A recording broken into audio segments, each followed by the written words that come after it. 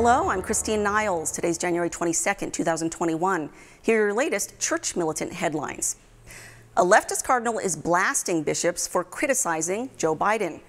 On Wednesday, Chicago's Blaise Cupich took to Twitter to complain about the U.S. bishop's condemnation of Biden for his views on gender, homosexuality, and abortion. Quote, "Today, the U.S. Conference of Catholic Bishops issued an ill-considered statement on the day of President Biden's inauguration." Meanwhile, Biden is touting his so-called Catholicism. Featured prominently behind his desk now in the Oval Office is a photo of him with Pope Francis. The pontiff issued warm congratulations to the pro-abortion Democrat Wednesday, while avoiding addressing his support of abortion and LGBT ideology. While Biden continues his claims to be a devout Catholic, he's preparing sweeping measures to expand abortion and gay rights. In the meantime, he's already redecorating his office with socialist memorabilia. Yesterday, photos revealed a bust of Marxist-minded farm labor leader Cesar Chavez, a Catholic. The bust replaces one of Sir Winston Churchill, which Trump had placed next to his desk. Critics are puzzled at Biden's move, specifically because Chavez, much like Trump, staunchly opposed illegal immigration. The Democrat Speaker of the House is attacking pro-lifers for supporting Trump.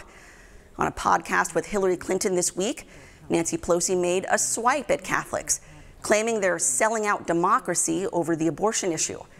The pro-abortion Catholic went on to call Trump's Supreme Court picks a dog whistle to get the faithful to oppose Pelosi's impeachment efforts. Unlike the Democrats, a federal court is protecting Catholics' religious liberty.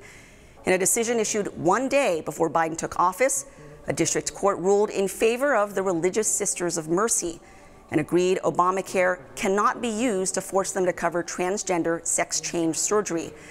The court permanently bans the Department of Health and Human Services from using Obamacare to force Catholics to cover these procedures. The Patriot Party has officially formed. Its brand new website lists goals of the party, including constitutional conservatism, restoring morals and ethics, and promoting family values, among other things. It comes days after President Trump discussed the possibility of breaking with the GOP to form a third party after numerous Republicans sold out and failed to back him in his fight for election integrity. I'm Christine Niles. Those are your church militant headlines. Please watch The Vortex today, where Michael talks about the illegitimate election of Joe Biden. God bless you.